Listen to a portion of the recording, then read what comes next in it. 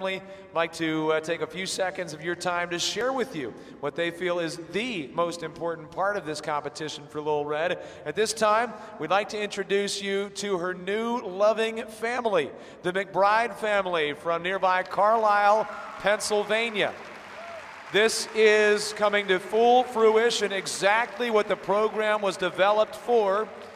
Aubrey will take the reins and will be the new adoptive family for, again, Lil Red, who just finished a performance here tonight. The performance as a competition and a means to winning prizes is a very small part of this program.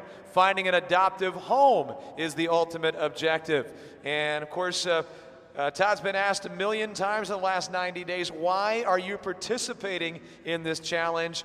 This, what you see right here, right now, is exactly the answer. How about a round of applause for the performance, the competition, and the objective achieved here tonight, ladies and gentlemen. It's a beautiful day, a beautiful evening at the Pennsylvania National as we watch that objective being achieved with, again, one of our entries here as Todd wraps things up there with Lil Red.